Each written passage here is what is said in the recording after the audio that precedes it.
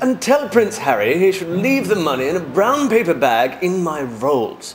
In a glove box, all right? Jolly good. Hello there. Martin Belmont, BBN British correspondent, here with a special appeal to save the European Union. You may have seen in the press recently that the EU's been in a spot of bother, what with the rejection of their constitution by the useless French. And don't even get me started on the Dutch.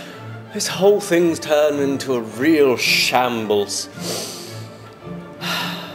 The beautiful dream of an overly bureaucratized superstate ruled by the Euro technocrats has almost come to a crashing halt.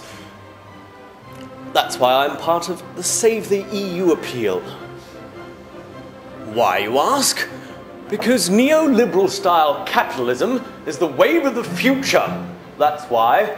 I mean, is it really so bad that you have to work so much that you never get to see your family? I mean, why else do you think that Will went to boarding school and Prince Harry went to military school? Do you really think it's for the discipline, do? Oh, no, in most cases it's a blessing. So get behind the EU, why don't you? This is Martin Belmont, BBN reporter. Jolly good show, what not?